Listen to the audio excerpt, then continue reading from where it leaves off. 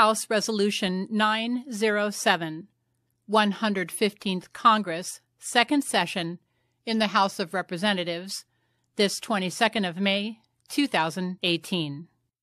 Expressing the sense of Congress that the Attorney General of the United States should appoint a special counsel to investigate misconduct at the Department of Justice and the Federal Bureau of Investigation, including an investigation of abuse of the FISA warrant process, how and why the Hillary Clinton probe ended, and how and why the Donald Trump Russia probe began. Whereas there is an urgent need for the appointment of a special counsel in light of evidence that raises critical concerns about decisions, activities, and inherent bias displayed at the highest level of the Department of Justice and the Federal Bureau of Investigation regarding FISA abuse, how and why the Hillary Clinton email probe ended, and how and why the Donald Trump Russia probe began. Whereas the concerns of the American people are serious and the issues requiring an immediate, unbiased, independent, and thorough investigation are broad. Whereas misconduct during the 2016 presidential election by high-ranking individuals within the FBI and the Department of Justice may have led to the premature conclusion of the FBI's 2016 probe into then-presidential candidate and former Secretary of State Hillary Clinton. Whereas during her tenure as Secretary of State, Hillary Clinton violated federal law and Department of State rules, regulations, and protocol by using a private email server in her Chappaqua, New York home. Whereas official communications were transmitted on an unsecured server and included emails that contained classified information when they were sent, in addition to additional emails which were retroactively deemed classified by the Department of State. Whereas FBI Director James Comey acknowledged that 65 of these illicit emails were classified as secret and 22 were classified as top secret. Whereas there is significant evidence that the use of this private server by Secretary Clinton was meant to avoid compliance with the Freedom of Information Act and done to obstruct justice by not having to turn over incriminating emails in the case of a subpoena. Whereas various sensitive emails subject to grand jury and congressional subpoenas were destroyed on Secretary Clinton's private server through the use of BleachBit software and the destruction of hardware before they were obtained by investigators in March of 2015. Whereas in a September 2015 meeting between then Attorney General Loretta Lynch and then FBI Director James Comey, the Attorney General instructed Director Comey to refer to the Clinton email investigation as a matter, thus watering down the severity of the investigation and aligning the FBI's rhetoric with the messaging of the Clinton campaign. Whereas Cheryl Mills, who served as counselor and chief of staff to Hillary Clinton during her entire tenure as United States Secretary of State, was offered immunity from prosecution by the FBI during this investigation in exchange for access to her laptop that contained many of the questionable emails. Whereas, according to transcripts obtained by the Senate Judiciary Committee, former Director Comey was prepared to exonerate Hillary Clinton as early as July or May of 2016, when he began to draft a statement announcing the end of his investigation, before up to 17 key witnesses, including former Secretary Clinton and several of her closest aides, were interviewed. Whereas former Director Comey contradicted these transcripts when he stated during sworn testimony before the House Judiciary Committee on September 28, 2016, that he made the decision not to recommend criminal charges for Secretary Clinton after she was interviewed by the FBI on July 2, 2016. Whereas Director Comey, in the final draft of his statement, allowed FBI agent Peter Strzok to replace grossly negligent, which is legally punishable under federal law, with extremely careless, which is not legally punishable under federal law. Whereas federal law states gross negligence in handling the nation's intelligence can be punished criminally with prison time or fines. Whereas on June 27, 2016, Attorney General Lynch had a covert meeting with former President Bill Clinton aboard her plane on the tarmac in Phoenix, Arizona. Whereas on July 5, 2016, Director Comey violated Department of Justice rules and unilaterally exonerated then-presidential candidate Hillary Clinton in a public statement to the media. Whereas 1 day later, on July 6, 2016, an announcement followed from Attorney General Lynch that the Department of Justice investigation into then-presidential candidate Hillary Clinton would be formally closed with no criminal charges. Whereas in September 2016, the FBI, during an examination of the personal laptop of former Congressman Anthony Weiner, as part of an unrelated investigation into him sending sexually explicit messages to a teenaged girl, discovered previously unexamined Department of State classified emails belonging to his spouse, top Clinton aide Huma Abedin. Whereas FBI Deputy Director Andrew McCabe's wife, Dr. Jill McCabe, was running for Virginia State Senate at the time, and as of October 26th, had received $675,000 in donations from the Virginia Democratic Party and Common Good Virginia, the leadership PAC controlled by Democratic Virginia Governor Terry McAuliffe, a longtime Clinton associate. Whereas an investigation conducted by the Office of the Department of Justice Inspector General noted that on October 27, 2016, Director Comey required that Deputy Director McCabe remove himself from a conference call regarding the Clinton emails discovered on Anthony Weiner's laptop to avoid the appearance of a conflict of interest after media reports surfaced noting these questionable political donations. Whereas it took until October 28th of 2016 for Director Comey to announce via a letter to the chairs of the relevant congressional committees that he was reopening the investigation into Hillary Clinton, an additional egregious delay after the FBI failed to even examine the illicit emails after the FBI discovered them on Anthony Weiner's computer. Whereas further investigation into whether then FBI Deputy Director McCabe and other FBI officials sought to purposely delay the release of these illicit emails for politically motivated purposes is warranted. Whereas throughout the Obama administration, the Department of Justice failed to fully investigate serious concerns surrounding former President Clinton, then Secretary of State Clinton, and the Clinton Foundation's connection to Russian company Uranium One, which received Department of State approval to purchase United States uranium mines in 2010. Whereas throughout Hillary Clinton's tenure as Secretary of State, a family foundation controlled by the chairman of Uranium One made $2,350,000 in contributions to the Clinton Foundation, which were not publicly disclosed in violation of an agreement Secretary Clinton had with the Obama White House to publicly identify all donors. Whereas in 2010, while Russian state interests were working to both acquire a majority stake in Uranium One and to purchase American mines, Bill Clinton was paid $500,000 for a speech in Moscow by a Kremlin-linked Russian investment bank that was underwriting Uranium One stock. Whereas a confidential informant who worked with the FBI to uncover bribery and other corruption related to the Uranium One matter was threatened with reprisal by the Justice Department under Attorney General Lynch when he tried to come forward in 2016.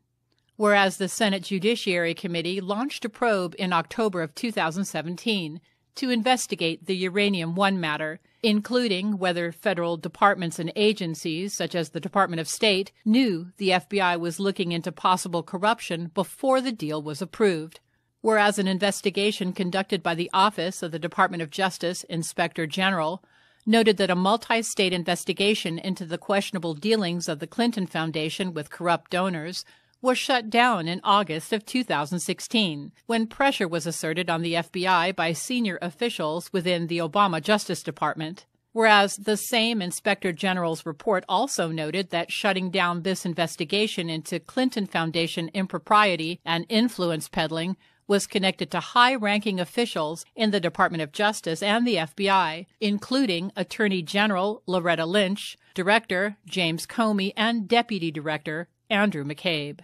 Whereas the same Inspector General's report also found that Deputy Director Andrew McCabe, after consenting to the political pressure to shut down the Clinton Foundation multi-state investigation, attempted to later use unauthorized leaks to the press to create a false narrative that he was opposed to the closure of the investigation and that he did this in an attempt to salvage his reputation following revelations of questionable Clinton-connected money being donated to his wife's Virginia State Senate campaign. Whereas in October 2016, the FBI and DOJ used politically biased, unverified sources to obtain warrants issued by the United States Foreign Intelligence Surveillance Court of Review, the FISA court, that aided in the surveillance of U.S. citizens, including Carter Page. Whereas these warrants grant United States intelligence and law enforcement agencies sweeping power to collect bulk information and conduct about collection,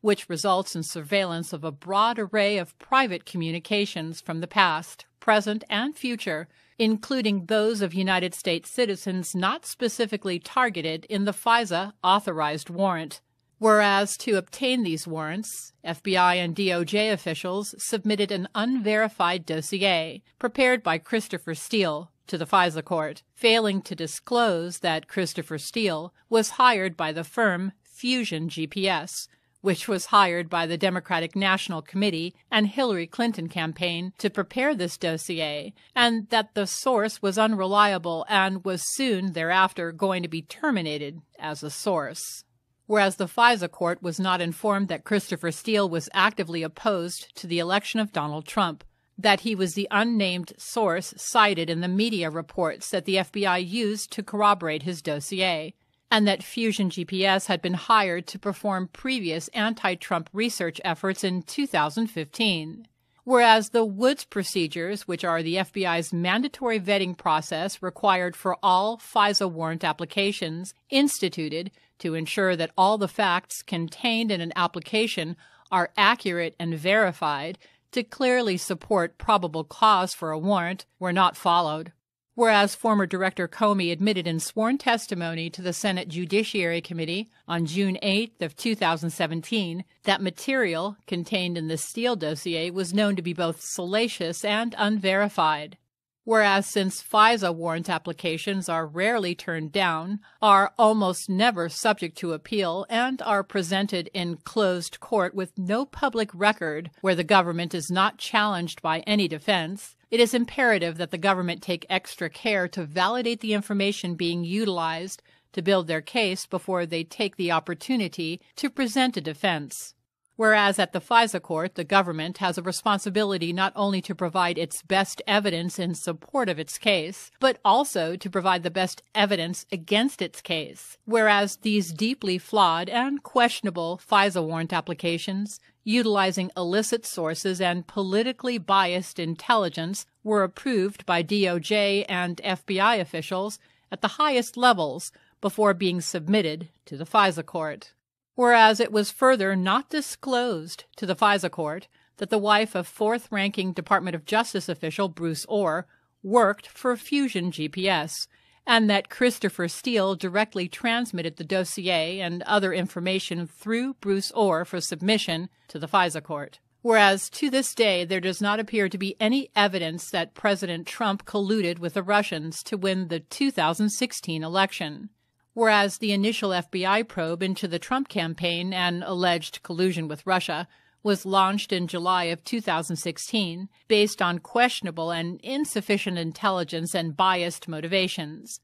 Whereas former Director Comey prepared a series of 7 memoranda containing classified information, including notes on his conversations with President Trump. Whereas former Director Comey admitted in sworn testimony to the Senate Committee on Intelligence on June 8th of 2017 that he had leaked this content to a personal friend and encouraged that friend to share the material with the press in order to trigger a special counsel investigation. Whereas an investigation conducted by the Senate Judiciary Committee later revealed that the personal friend of Director Comey was Professor Daniel Richman of Columbia Law School, and that Director Comey provided him with 4 of the 7 memoranda. Whereas Director Comey's actions are a clear violation of non-disclosure agreements that he signed as a condition of his appointment and a clear violation of FBI protocols regarding the dissemination of sensitive information outside of the Bureau, which are based on provisions of the Privacy Act of 1974.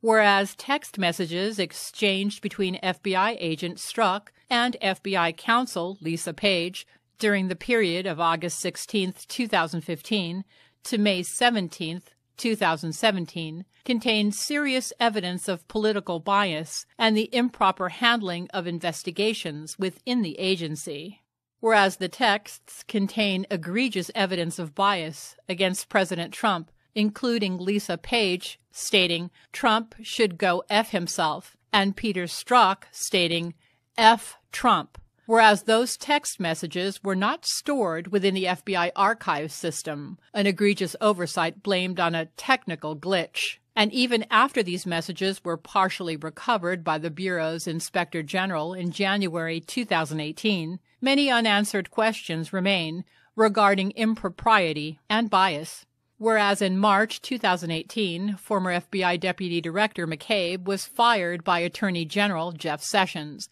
who noted that Deputy Director McCabe lacked candor, including under oath, on multiple occasions, and had partaken in unauthorized disclosure to the news media, among other violations noted in a report by the Office of the Department of Justice Inspector General after a wide-reaching investigation into Deputy Director McCabe's conduct. Whereas a myriad of DOJ and FBI personnel have been fired or demoted or have resigned, including FBI Director Comey, Deputy Director McCabe, Chief of Staff to the Director James Rybicki,